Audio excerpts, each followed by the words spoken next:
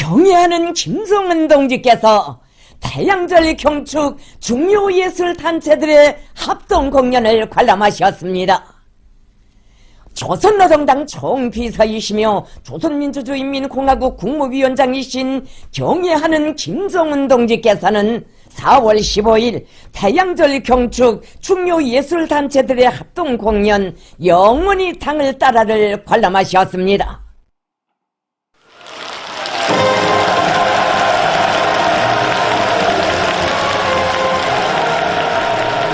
환영곡이 울리는 가운데 경애하는 총비서 동지께서 이설주 여사와 함께 극장 관람석에 나오시자 전체 참가자들은 위대한 김일성 김정일주의 당의 향교력과 정치력을 백방으로 가지시어 사회주의 위협을 승리의 한길로 억세게 이끄시는 총비서 동지에 대한 다함없는 흠모의 정을 담아 열광적인 만세의 환호를 터치 올렸습니다.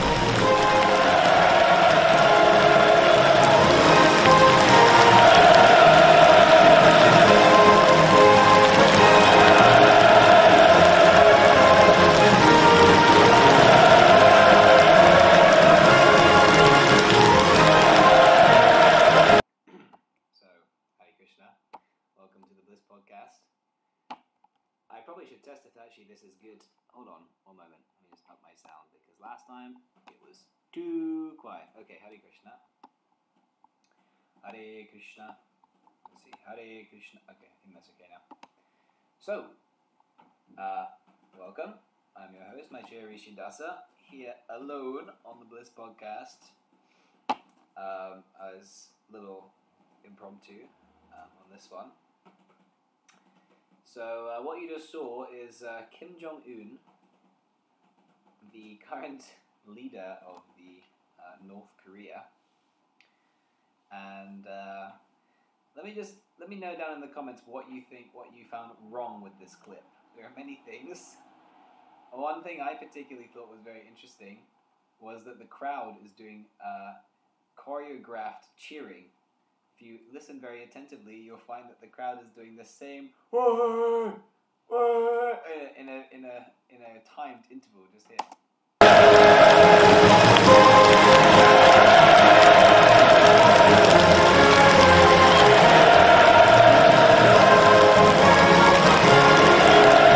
Kind of eerie, right? This doesn't seem natural to me. And also they're all doing exactly the same clapping motion. And like they have people pointing guns to their head if they don't get exactly the right angle of elbow and arm height when they make that clap. They also all stand up at exactly the same time. So there's many things that you can point out. Now, of course, I don't think this, today's podcast, by the way, is about communism. And the reason I put Kim Jong-un here is because he's an example of modern day communism, but I don't think necessarily that Kim Jong-un represents at least communist ideals, but it is a very exemplary manifestation of communism gone wrong. So we're going to be exploring communism today, and why it is imperfect philosophy, a good ideal, and why it goes wrong, even though it is a good ideal. So let's start off by hearing what Srila Prabhupada has to say about this. Srila Prabhupada is our spiritual master, the founder of this Hare Krishna movement in the Western world, and the authority on all things, both spiritual and material.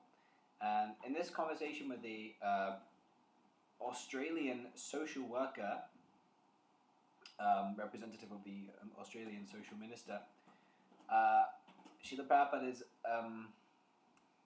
the context is that Srila Prabhupada is talking about how many people will take up to the Krishna consciousness movement, and the social worker asks that, or states that there will be very few people who take to this movement. So Srila Prabhupada is elaborating on that. But then the social worker kind of bridges it into a question about communism. So let us dive in. There are so many stars in the sky, and there is one moon.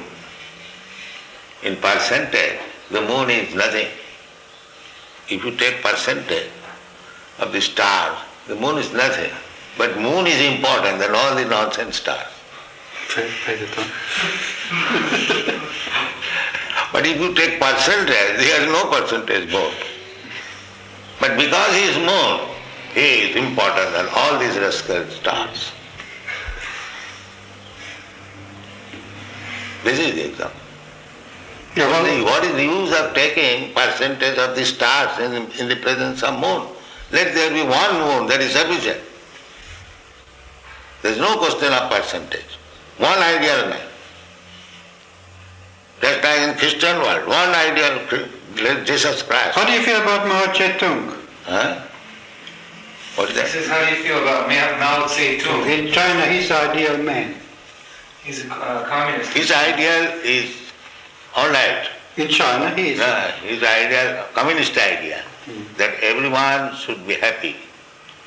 That is good idea.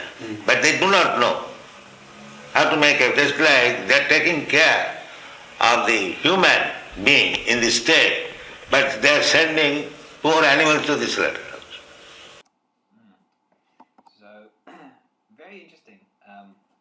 Srila Prabhupada here is stating that the communist idea, philosophy, is a good idea because the idea is that ultimately everyone should be happy. Now, perhaps we should a little break down, if you're not familiar with communism and capitalism, the two prominent kind of economic structures or philosophies that are,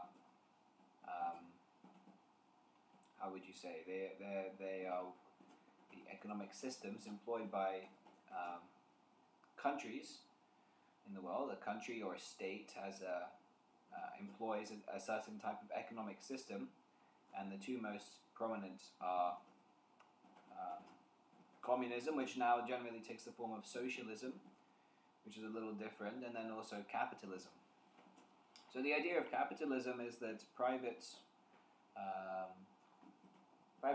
owners, private individuals, they own the means of production. And it's a competitive society, a competitive system, where if you are successful in the system, you can earn more, own more, and therefore there is competition, there's drive, but there's also inequality.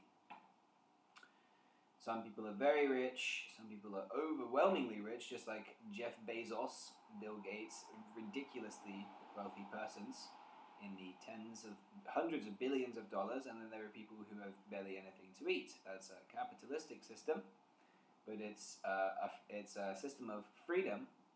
It doesn't impose necessarily any ideals. It's up to each individual's either luck, of course, is not a factor, but his individual capacity to work, to be innovative,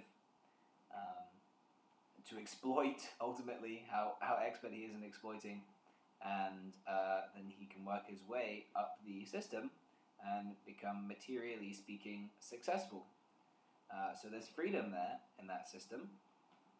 And that system, in as far as we have experience, and materially speaking, of course, with many hiccups in the road, it's working in some sense. In comparison to communism, the ideal is that the people work for the means of production, although people own the means of production, and the people work for the benefits of the humanity and for the upliftment of the state, and everyone is equal, and no one can benefit more than his fellow man. Each person gets exactly what he needs, and in this way everyone is raised to the same platform. No one is neglected, no one becomes puffed up. So that's the ideal. But the thing is that it has never worked out in history. This has been the critique of many philosophers and historical analysts, that communism, while it may be okay in writing, Karl Marx, he wrote the Communist Manifesto,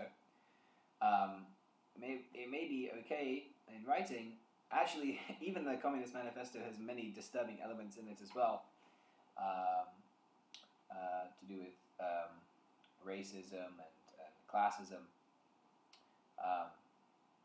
But it is never worked out in the history. In fact, it's been completely butchered as a system, and even modern any surviving communistic countries, gradually they become attracted to the Western ideals of capitalism. There's no real strict communism. Even in countries like North Korea, they are being drifted towards capitalism. Why this is because, and I had an interesting realization from His Grace Puruja Prabhu this earlier today. We were watching some movies about North Korea, and His Grace commented that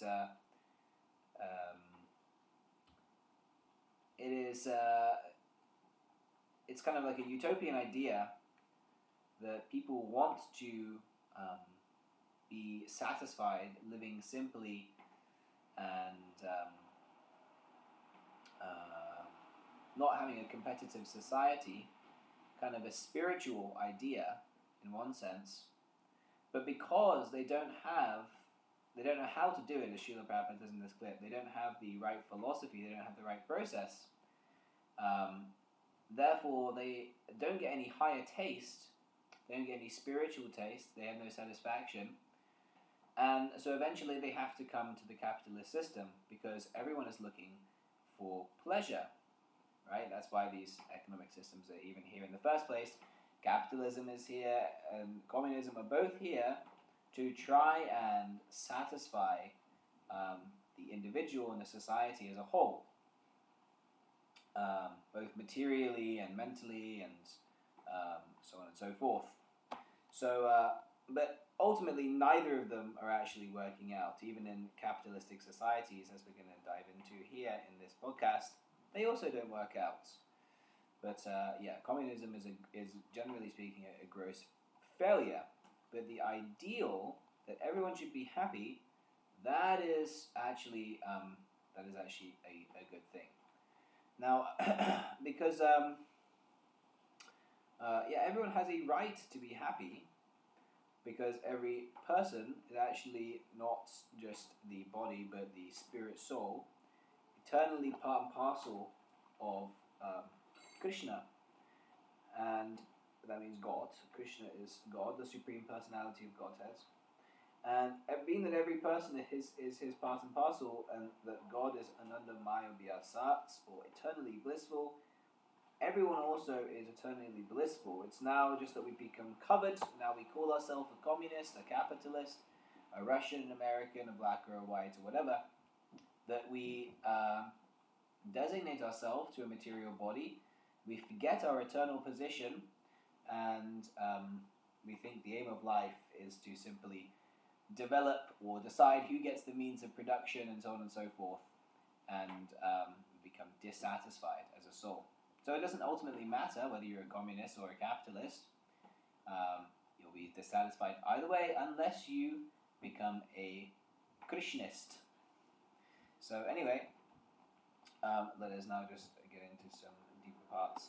There's a very interesting conversation between Shyama Sundara and Srila Prabhupada. This conversation is in a book called Dialectic Spiritualism, wherein Srila Prabhupada breaks down various philosophers, Western philosophers, and debunks their philosophies. And in this particular conversation, he was talking about Marxism and Karl Marx. Excuse me. So let's see. Shyamasundara is throughout the conversation explaining some of the key fundamental points of communism, and Srila Prabhupada is very nicely smashing it. So let's just have a look. Okay, Shyamasundara says, Karl Marx contended that philosophers have only interpreted the world. The point is to change it. His philosophy is often called dialectical materialism, because it comes from the dialectic of George Hegel, thesis, antithesis, and synthesis. When applied to society, his philosophy is known as communism.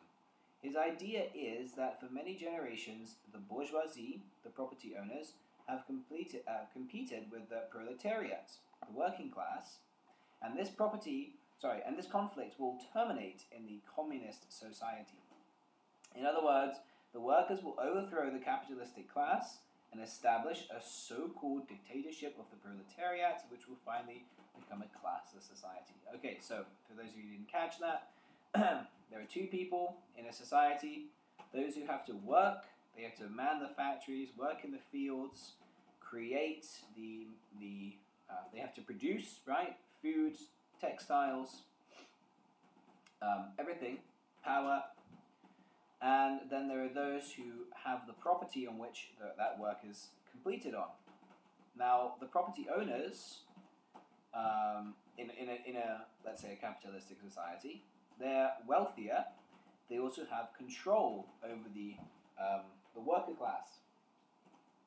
And these two classes, Karl Marx philosophized, are always at a conflict because the workers are doing the real hard work, but they get paid less and treated worse also. And the property owners sit back, enjoy, and collect money, live lavishly, and also mistreat the workers.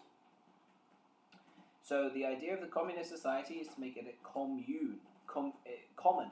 Everyone is on a common ground.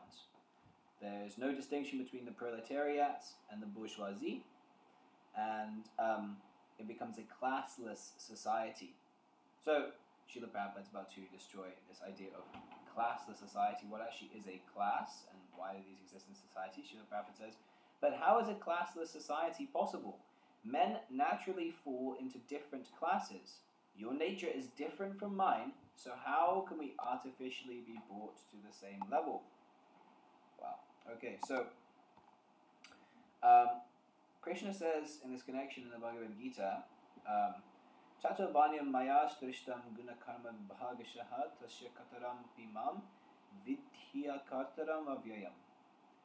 According to the three modes of material nature and the work ascribed to them, the four divisions of human society are created by me.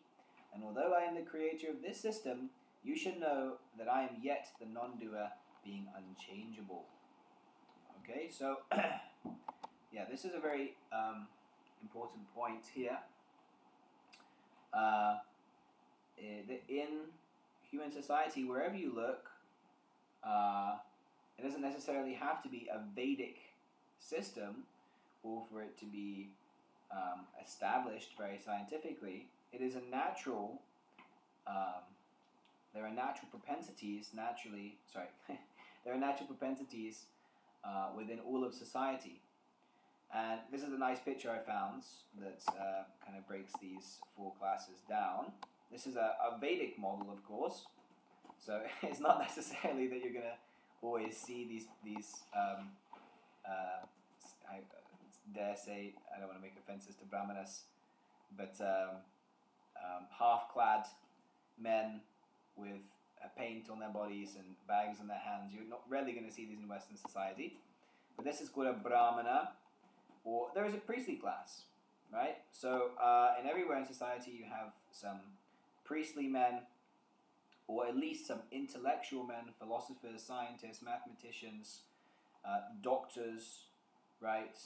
Those who are doing high-class intellectual work, welfare work for the society as a whole.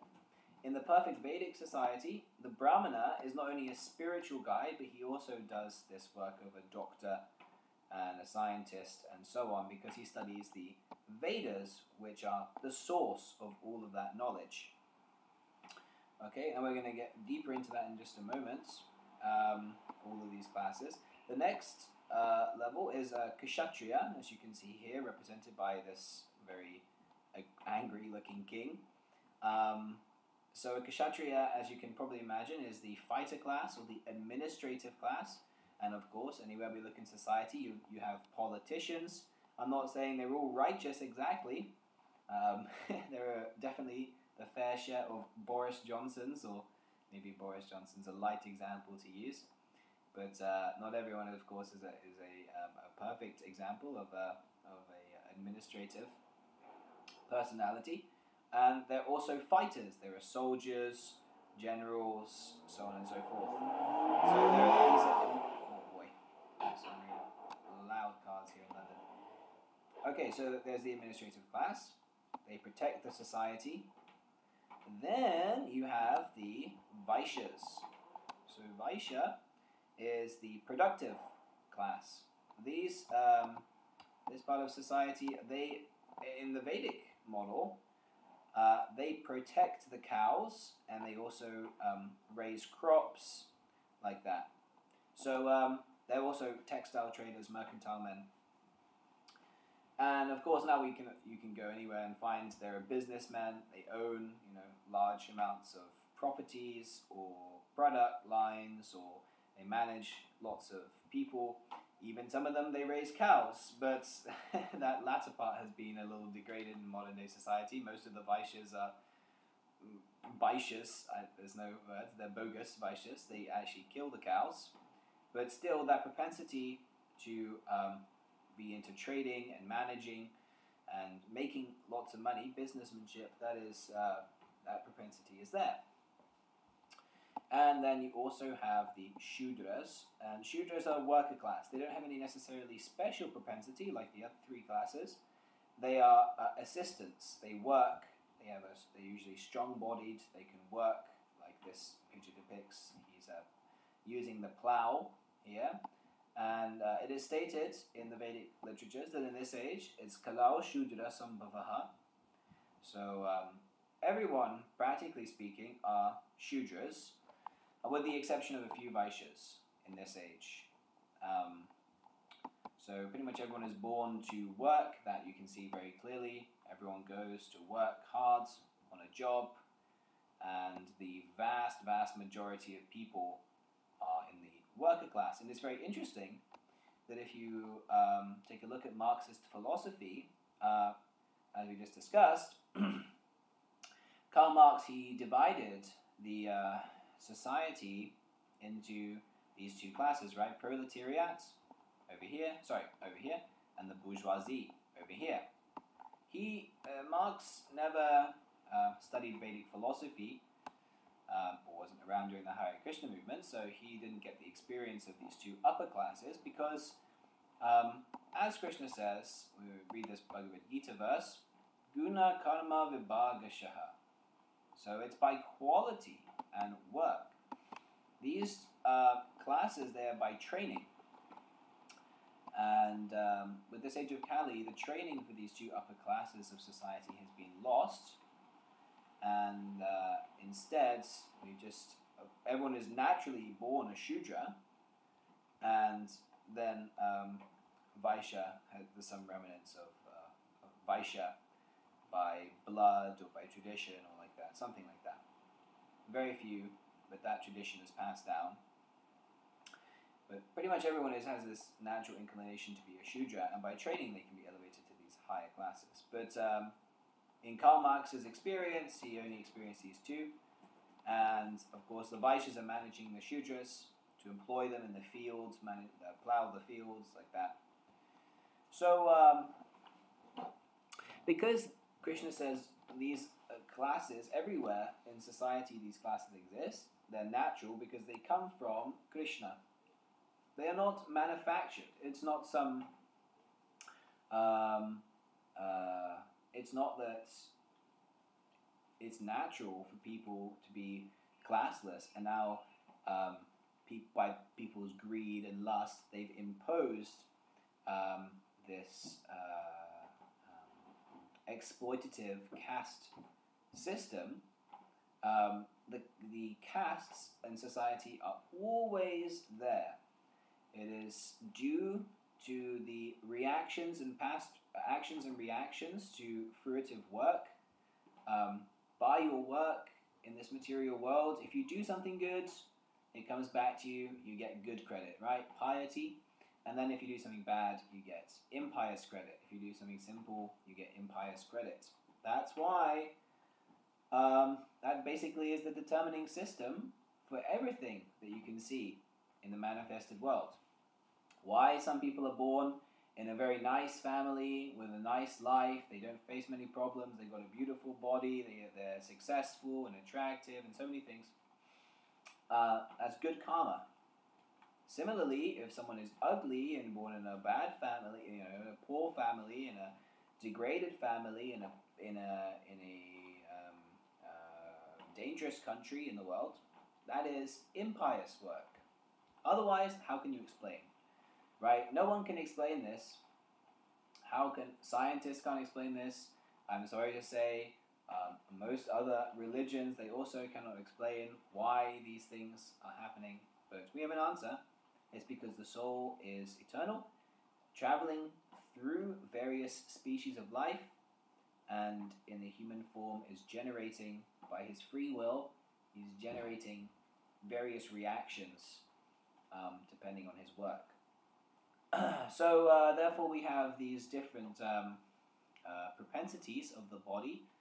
We have a body according to our past work, and if we do nicely, we get put into a Brahminical even, or a Vaishya, one of the higher caste families, and if not, we get put into a Shudra family.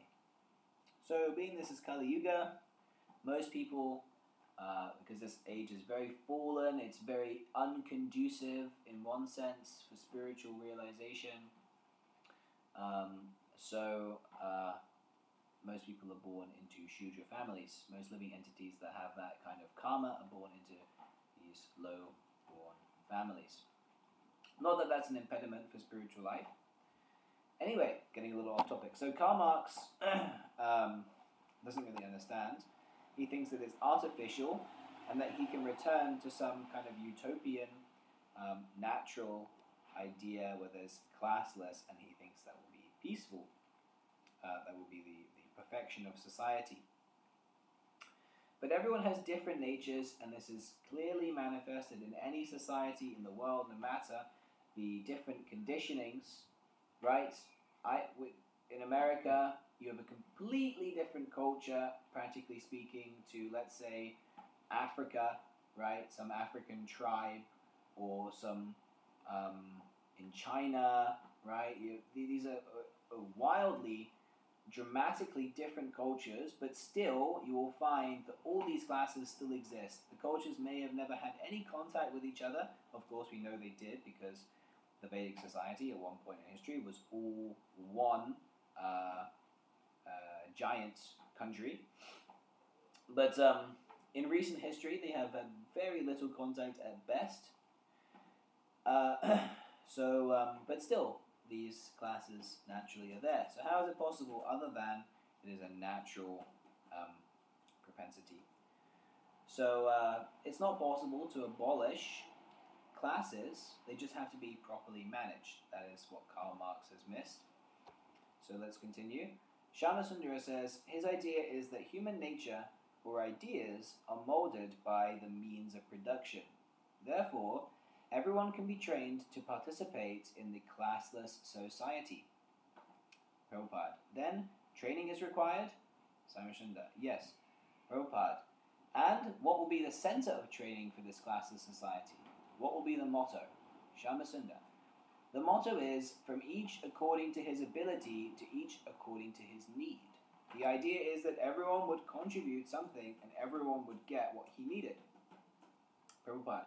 But everyone's contribution is different. A scientific man contributes something and a philosopher contributes something else. The cow contributes milk and the dog contributes service as a watchdog. Even the trees, the birds, the beasts, everyone is contributing something. So, by nature, a reciprocal arrangement is already there among social classes. How can there be a classless society? Shamasunda. Well, Marx's idea is that the means of production will be owned in common. No one would take advantage over anyone else, and thus one person could not exploit another. Marx is thinking in terms of profit. Prabhupada. First, we must know what profit actually is. For example, the American hippies already had profit, in air quotes. They were from the best homes, their fathers were rich, they had everything. Yet they were not satisfied. They rejected it. No, This idea of classless society based on profit sharing is imperfect. Besides, the communists have not created a classless society. We have seen in Moscow how a poor woman will wash the streets while her boss sits comfortably in his car. So where is this classless society? As long as society is maintained, there must be some higher and lower classification. But if the central point of society is one, then whether one works in a lower or higher position, he doesn't care. For example, our body has different parts, the head, the hands, the legs, but everything works for the stomach. Okay, wow. So there are lots of things to break down here, especially in this last paragraph, so let's just do it one by one.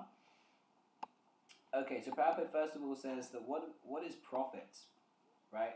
Karl Marx's idea is that the goal of the society is to have profit for everyone, right? Everyone should have equal profit. A capitalist society is evil because one class, they profit more than the other. But what is real profit? Because even if people have lots and lots of money, I mention this like every podcast, but for example, there's a nice 27 club, and all these very rich celebrities, they become extremely successful at a very young age. They have everything, money or men, women, cars, women or men, respectively, depending on the gender, cars, money, power, fame, influence, everything, right? They basically become God in the material world, and yet they kill themselves at a very young age, shortly after attaining success. So now you could say, well, that's just a limited example. Maybe they had health problems. There are so many other factors. Okay, that's okay. But, Srila Prabhupada here mentions a very good other example.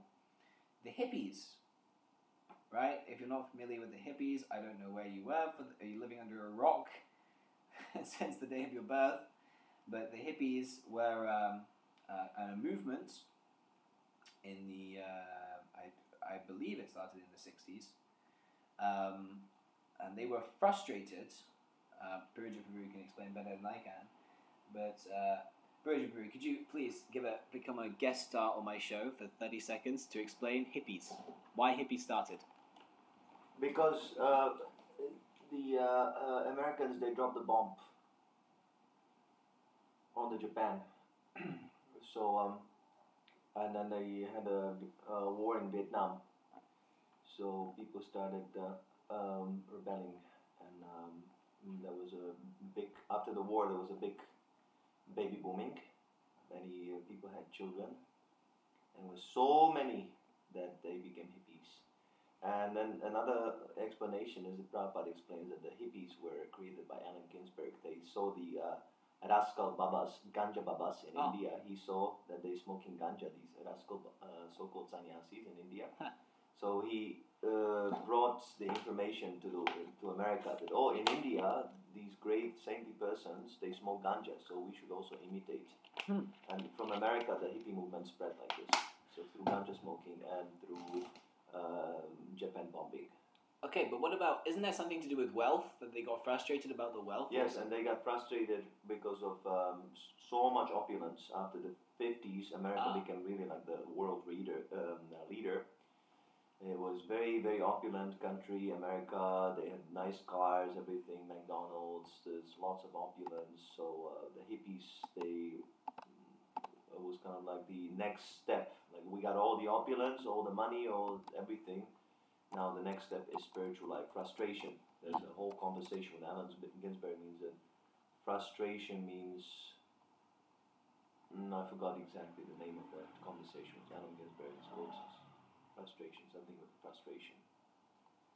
Yeah, if you have everything, you must be frustrated. Then the next step is Krishna consciousness. Srila Prabhupada. Attractive home. Yeah, so that is. Thank you. I thank you very much, Prabhu. That was even more than I was expecting. A real nectar bomb. I was just expecting my idea that about success. And they got frustrated because of an overindulgence in opulence, but I got a multi-dimensional answer there from you, so thank you. I'm going to go with the lattermost option there as my convenient explanation.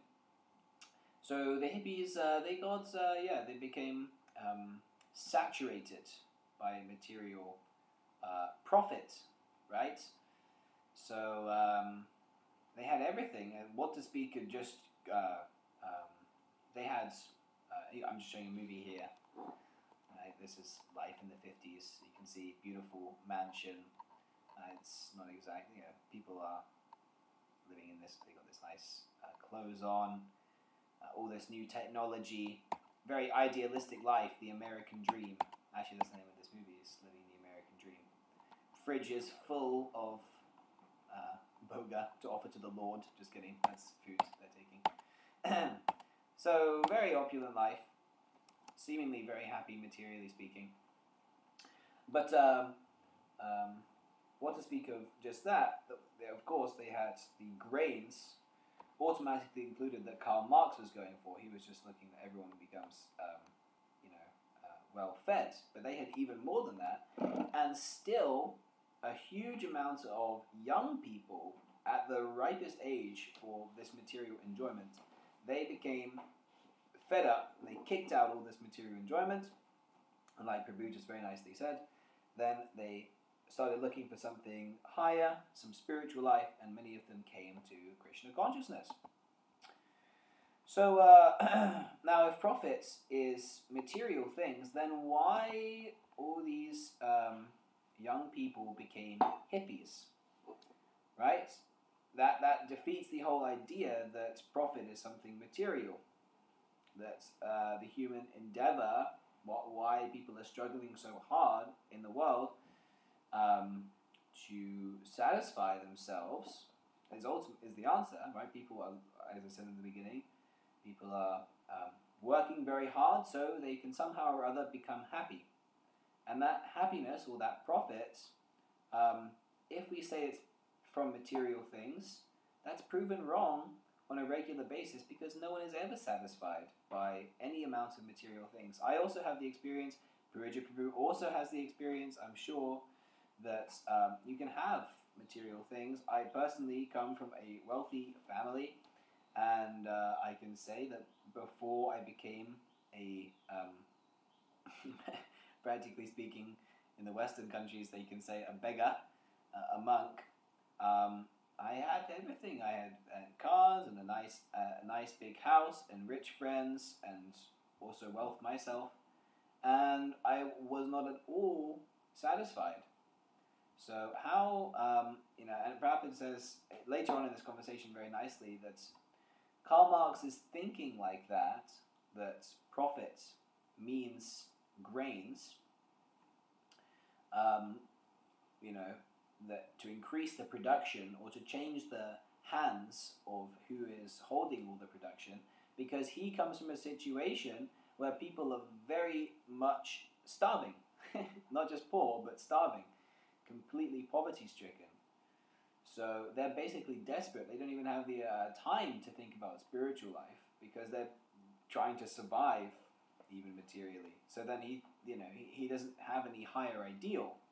It's actually animalistic just to think that economic production is the success of one's life. So yes. So okay. So the next thing that Prabhupada brings up here is that the idea of classless society is not even created in the communist experiments. Now, Prabhupada lists the example of Moscow here, but I don't have any videos to show of Moscow. But what I do have is some more Kim Jong-un, because Kim Jong-un is a very vivid and funny example. Let's go to some more Kim Jong-un. This is what Kim Jong-un does with money raked from the citizens of his country. $190,000 on spirits, $140,000 on champagne and wine, as well as a further $70,000 on beer that year alone. Due to his role as a nation leader, Kim will tend to use limos when making public appearances. One of his frequent vehicles. I'd also like to note before we get into this that Mr. Kim Jong-un has a hilarious bodyguard setup.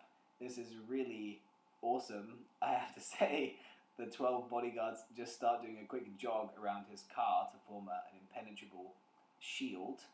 around his limo. So you're in for a treat when you see this.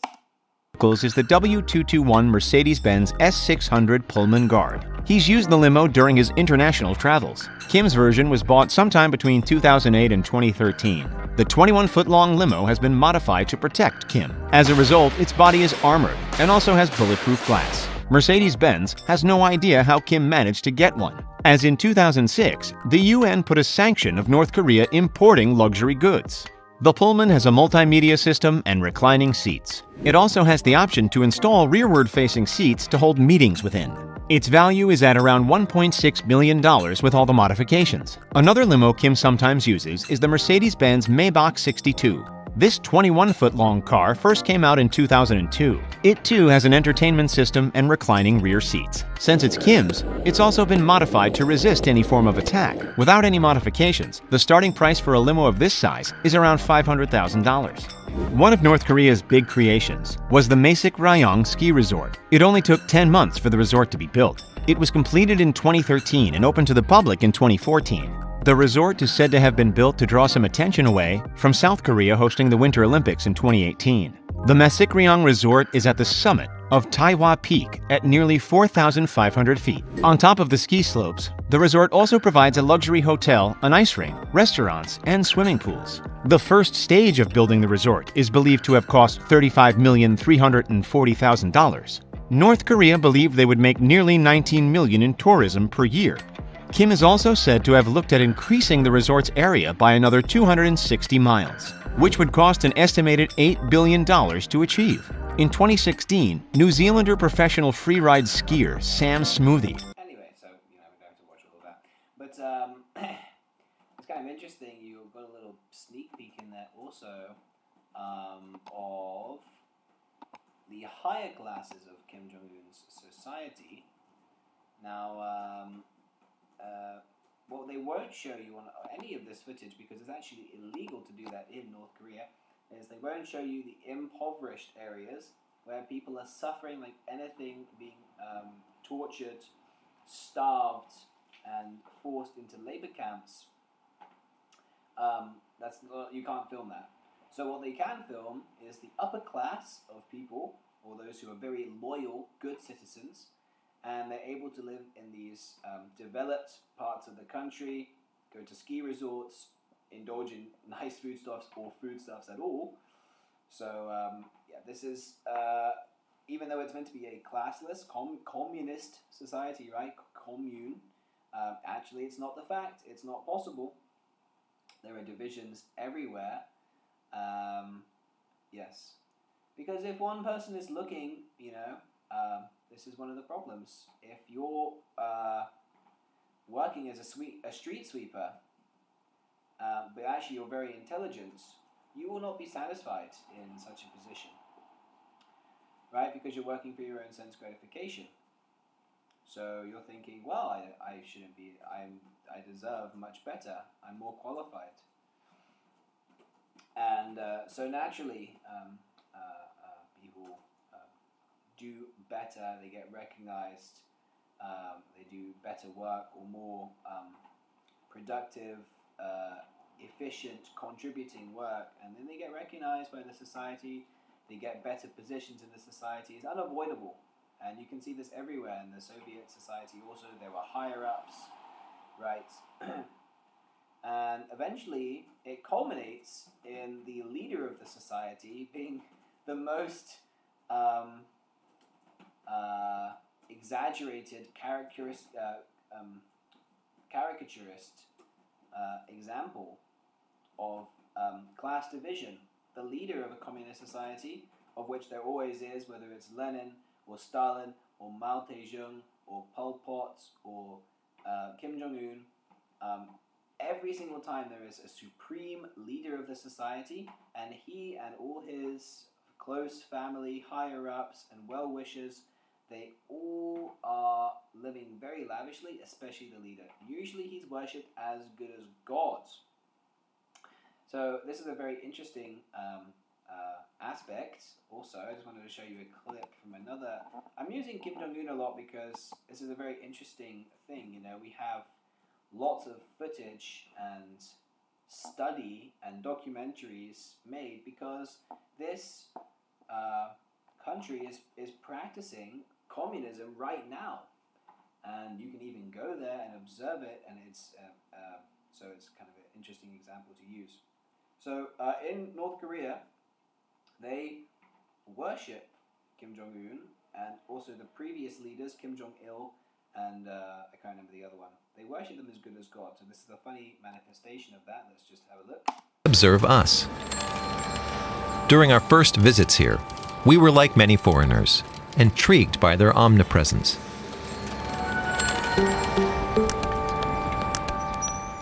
But the more often we visited, the less we noticed them. The same does not apply to North Koreans. Cyclists are required to dismount from their bikes and look upon the statues of their leaders. Cars must slow down. Passers-by turn to gaze at the images. Shortly after Kim Jong-il's death, a young upper-class woman tried to explain what the leaders meant to her. "It's a bit like you with your Jesus," she said. "Except for us, Jesus would also be a member of the family."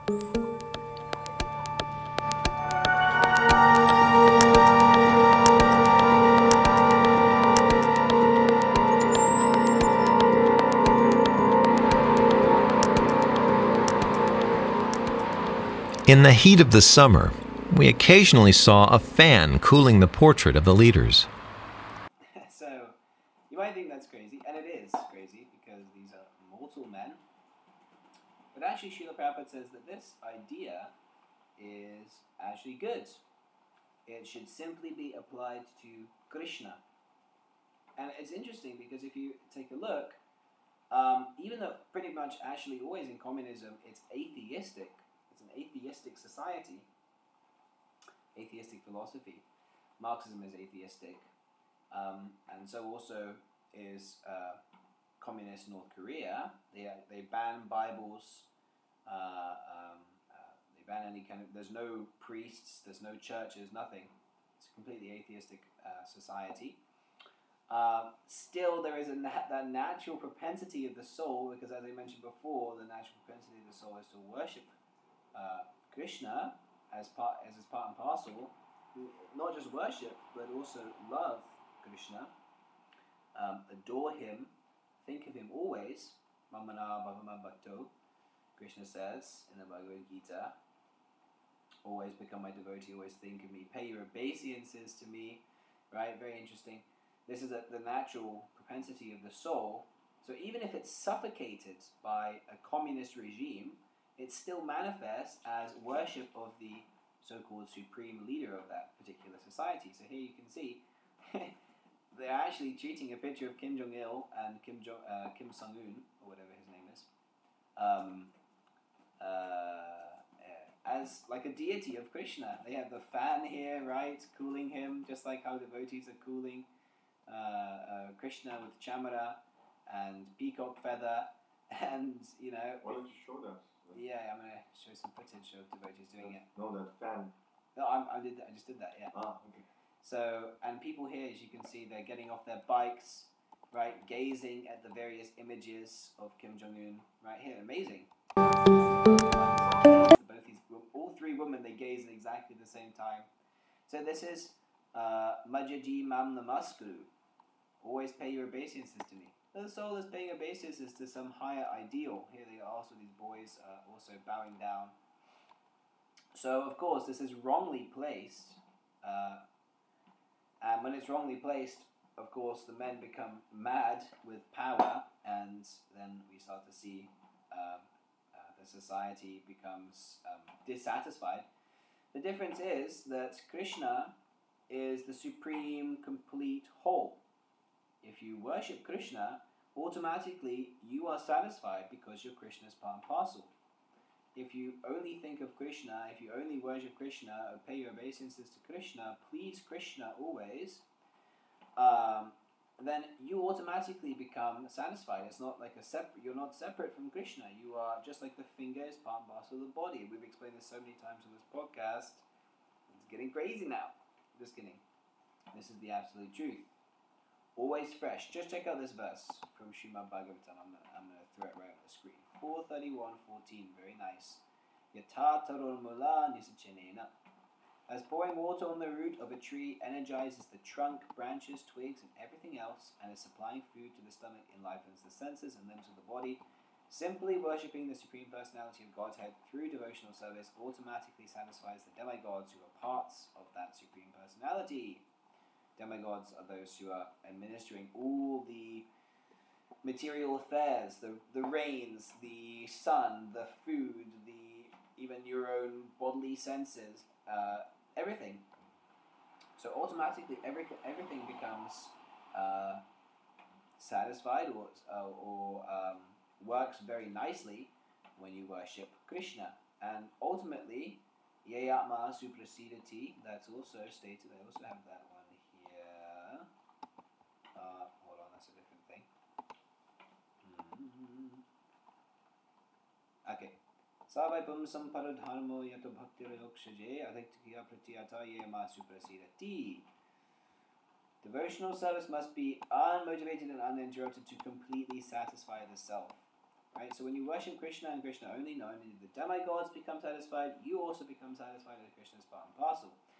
Then it's perfect to have, it is a perfectly bona fide system to have one leader, one personality, and everyone worships him if he's perfect.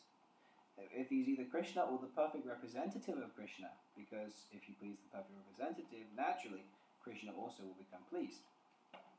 When you apply that to an imperfect personality, like Kim Jong-un, like so many, then the society is in shambles, and the people have to be forced at gunpoint to praise the leader and appear to be happy, just like you can find North Koreans, let's see, a very famous picture.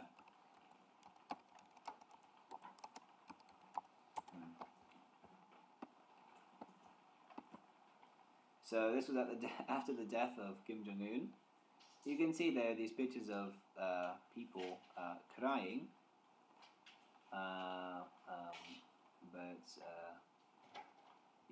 well, they don't show it here for some reason. But I originally, wow, that's kind of weird how they removed these images. But originally, you could see that they had these people had guns to their heads, but they seem to have filtered these pictures now. Huh, that's weird. Anyway, I remember seeing pictures like this, and then actually there were guns off to the side where people were being forced to cry at the death of Kim Jong-il. I mean, Kim Jong-il was forcing these people to work in the fields with practically no pay, and they had to bury their children in the same field they were growing crops in for the upper classes of society. So I don't think these people were really morose over the death of Kim Jong-il. But anyway, that you can find, someone else can find that picture for me. So so when it's applied wrongly, then we see these disastrous results. And then the other point that I already kind of mentioned that here. Yes. So now, what is the solution? Okay, we're kind of getting a little bit on time here. So, what is the solution? The solution is that everyone should work for Krishna according to his propensity in the Varnashram and Dharma. The society is naturally divided into these particular divisions, as I mentioned before. And if everyone works according to their propensities and is trained up how to nicely act, the economic production, which Marx was so much adamant about, that works very nicely because the demigods are satisfied, right, if you serve Krishna. So the grains are produced, the flowers are blooming, the rains are going on. So your economic production is very nice, the material side of life is happening nicely. And also everything is administered very well. You have the Brahminical class, they're guiding people in spiritual principles, giving advice to the Kshatriyas and the Kshatriyas. They're administering the society very nicely, protecting everyone. The Vaishyas are being protected, so they are in turn producing food for the whole society, and the Shudras are assisting everyone else in their propensities and making everything go even more smoothly. So in this perfect class-full society, not only is it not artificial, it's based on a natural propensity, also everyone is, at the same time, equal. There's economic development, everyone is satisfied according to propensity, and there is also a competition who can please Krishna the most effectively. So competition is also there.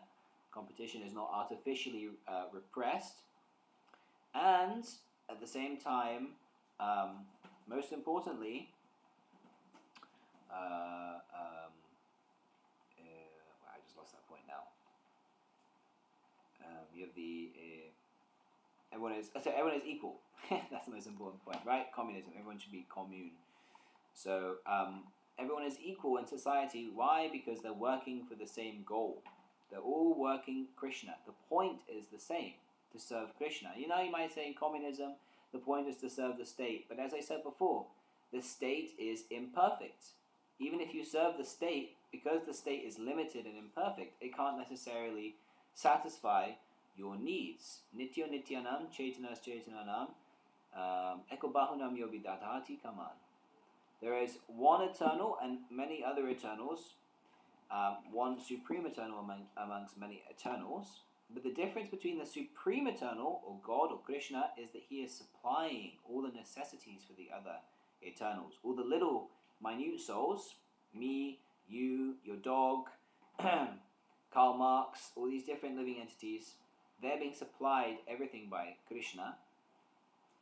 So the state is not God. It's not perfect like Krishna. However much nicely structured or however perfectly you execute the Communist Manifesto, it will never become perfect. And therefore, no matter how nicely you try to make everyone equal and work very hard for the benefit of human society, it will never pay off. People can never be adequately provided for unless they, or even satisfied in their occupation, unless they serve Krishna. Srila Prabhupada very nicely elaborates on that just here. Let's read.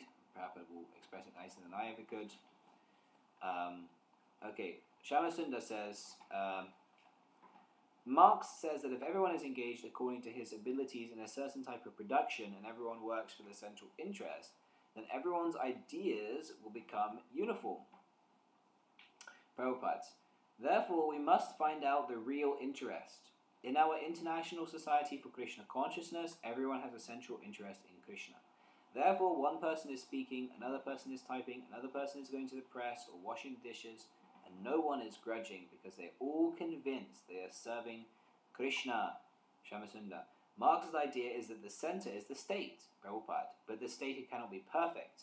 If the Russian state is perfect, then why was Khrushchev driven out from power? If he was elected premier, why he was driven out from power? Shamasunda, because he was not fulfilling the aims of the people, Prabhupada. Well, then, what is the guarantee the next premier will do that? There is no guarantee. The same thing will happen again and again. Because the center, Khrushchev, was imperfect, people begrudged their labor. The same thing is going on in the non-communist countries as well. The government has changed, the prime minister is disposed, the president is impeached. So what is the real difference between Russian communism and other political systems? What is happening in other countries is also happening in Russia. Only they call it by a different name. When we talked with Professor Kotovsky of Moscow University, he told him he had to surrender. Either he must surrender to Krishna or Lenin, but he must surrender. He was taken aback at this. That was what I was mentioning before, earlier on in the podcast. You must surrender to some superior personality, so even if you have an atheistic communist society, you will end up worshipping some Kim Jong-un. Very interesting, right? So, so as Srila Prabhupada perfectly expressed here, the leader has no capacity to perfectly fulfill the aims of the people because he himself is imperfect. And not only that, the very philosophy and system of communism is compiled by an imperfect person, Marx. Right? Now, whether you now call that, some people will probably get agitated at me, that it's not just communism. You know, communism is old story. Now it's socialism, and socialism is so much more developed, and we can see countries are also the Scandinavian countries, they're socialist and blah blah. It doesn't. It's not. All of these systems are developed by imperfect conditioned souls, so they will never perfectly fulfill the aims of the people. They will never fulfill the soul. And what is the use? Krishna already gives the perfect system. Guna kama vibhaga shaha.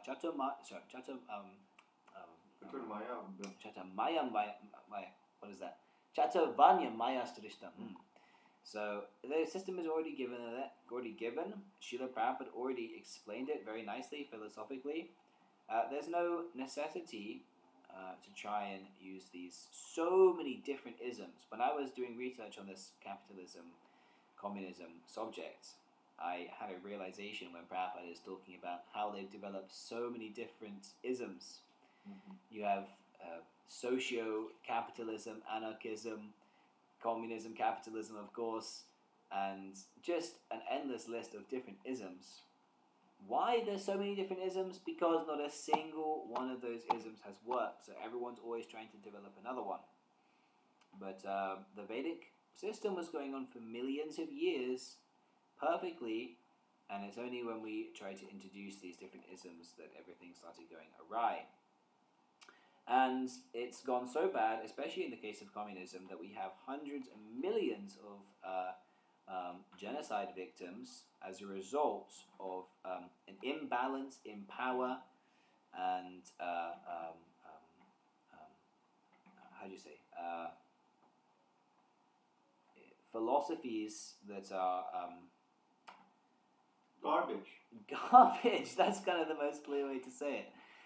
Garbage philosophies. So yes, if the center is Krishna, it doesn't matter what you're doing, you'll be satisfied in your work. In communism, intelligent people are forced to do, nonsense work, so they become begrudged, and oftentimes nonsense people are put in important positions, so everything is nonsense. So in Krishna consciousness, because the aim is Krishna, no one is begrudged. Everyone is always satisfied because he's working for Krishna. And under the direction of the spiritual master, he's being engaged in his propensity also. So not only is he working and becoming satisfied himself, but also society is going on nicely. So there's no other better philosophy than this Krishna consciousness movement. There is a re-push now for communism. I was just on the street here in London. I saw some big communist party that's going on here soon in London. Many speakers will be here, and there's some new personalities are popping up and trying to promote communism and say that it's people who are actually very happy under communism, even in the face, laughing in the face of labor camps and many big frowns from North Korea and survivors of Soviet communism. They say that you can be happy in such a society. So to that we say that just please kindly study this wonderful philosophy Srila Prabhupada has given us. And we can also go a lot deeper on that. But I'm just going to read one quote from Srila Prabhupada here that nicely will summarize everything I've been saying. Okay. Now, Prabhupada says, okay, this is pretty much a summary of everything I said. Srila Prabhupada here says, that is useless. in reply to Shamasundar saying, the goal is the production of material goods for the enhancement of human well-being. Prabhupada says, that is useless. Economic production in America has no comparison in the world, yet still people are dissatisfied. The young men are confused. It is nonsensical to think that simply by increasing production everyone will become satisfied. No one will become satisfied. Man is not meant simply for eating. He has mental necessities, intellectual necessities, spiritual necessities. In India, many people sit alone silently in the jungle and practice yoga. They do not require anything. How will increased production satisfy them? Okay, that's just to quickly note on this point. If you think we're lying here, there's very practical experience. If you go to any Hare Krishna temple, just like the one we have here in London, or there's a nice one over there in Slovenia, Bliss, Slovenia, you will see that devotees are practicing Krishna consciousness. They need very, very little. All they need is their wooden chanting beads, little prasadam, the little simple foodstuffs, and to preach to others, and they feel completely satisfied. Practically nil material necessities devotees need. So it's difficult to find people sitting alone in the jungle and practicing yoga, but you can find devotees in every city in the world, and like the one here in London, and you will find that they require very little, right? So, but those who are increasing their production, they're dissatisfied. So to say that to increase production is satisfaction is people who are practicing Krishna consciousness are the living evidence against that philosophy. So anyway, if someone were to say to them, if you give up this yoga practice, I will give you 200 bags of rice, they would laugh at the proposal. It is animalistic to think that simply by increasing production, everyone will become satisfied. Real happiness does not depend on either production or starvation, but upon peace of mind. For example, if a child is crying, but the mother does not know why, the child will not stop simply by giving him some milk. Sometimes this actually happens. The mother cannot understand why her child is crying, and although she is giving him her breast, he continues to cry.